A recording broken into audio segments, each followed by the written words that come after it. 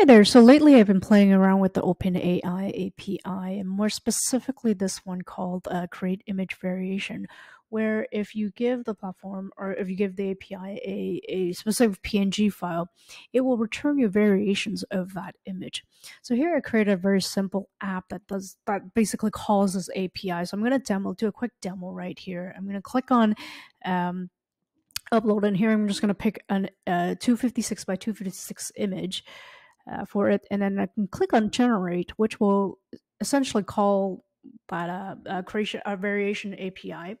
And if you just give it a couple of seconds, it will return us 4 images of the original PNG file. We can try to do it again with a different image. This time, maybe a picture of or an image of a Lego sneaker. And I'm going to click on generate again. Just give it a couple seconds and it will return you again 4 variations of this image. And there you have it.